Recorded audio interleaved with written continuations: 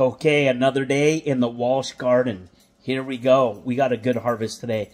And we're going to start to can some of this stuff now. We gave a pile of it away at Sammy's work today, or a couple days ago, I guess. And they loved it. So look at this. Here we go. Just in the last 2 days. And we already picked how many did we get the other day? We got probably like 10, we got 12 4 of these zucchinis. Yeah. We got about 17 of these. Yeah, we got a lot of those. So this is tomatoes, but these are our first green peppers, though. Oh yeah, look at how cute those are. Those are our first green peppers. Yep, our first green peppers. And probably the last of the beans. Yep. Oh no, there's peas. Last of the peas. Yep.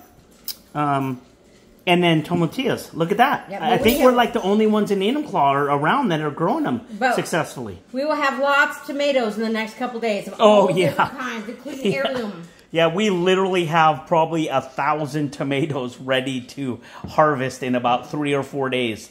Just a couple days of hot weather and we're going to be out of control. I'll have to buy like 4 dozen jars to jar all those tomatoes. But you can't go wrong jarring tomatoes, man. I love tomatoes. It goes with everything. So, what do you think, Tato?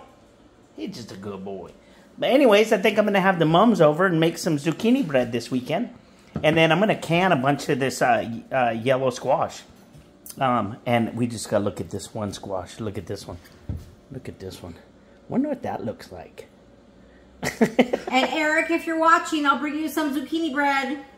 Eric, if you're watching, we'll bring you some zucchini bread. It's a male yellow squash. I know. Okay, cool.